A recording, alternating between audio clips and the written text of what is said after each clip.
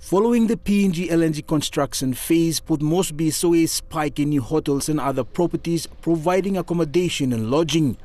However, the end of the construction phase has left a vacuum in price tags. The head of the consumer watchdog says service providers with many in the top 10 list are not charging the right prices. And this is concerning, especially for our consumers who wish to travel into Papua New Guinea, for business, for tourists, and for any other purpose.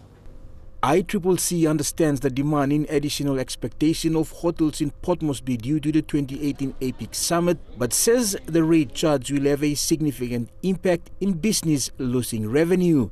The watchdog will be keeping an eye for all hotel providers in Port Moresby. So the ICCC now requests that our good hotel industry, especially in Port Moresby, to reconsider the current room rates. With the experience now with APEC, we're getting some feedbacks that room rates are not affordable. According to ICCC, the trend of high hotel room rates has been the practice in the last 3 years. ICCC says given the limited choices of current supply, consumers have the right to seek alternate choices. Room rates, in our view, in PNG, are slightly unreasonable.